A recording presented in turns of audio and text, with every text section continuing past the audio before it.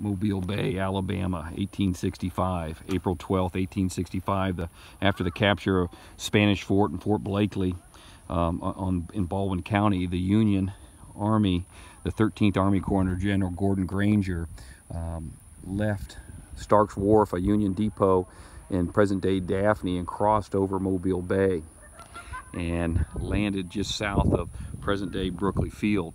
I'm standing now on the Brookley property, which has recently been acquired by the city of Mobile. The land I'm standing on, this would have been part of the bay at the time. It's land. This is landfill land right now. This is the old Brookley golf course. Further up inland was the original coastline in 1865. And once the Union troops landed, they marched up this Bay Shell Road, a road made of seashells.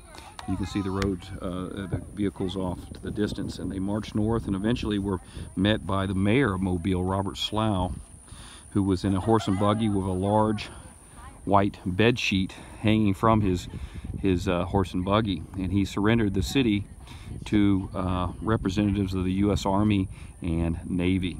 And that was on April 12, 1865. So the city of Mobile was actually surrendered here on near the position I am now, near the old Brookley Golf Course, Brookley Air Force Base, on the Bay Shell Road off in the distance there. That was April 12, 1865, and this is beautiful Mobile Bay.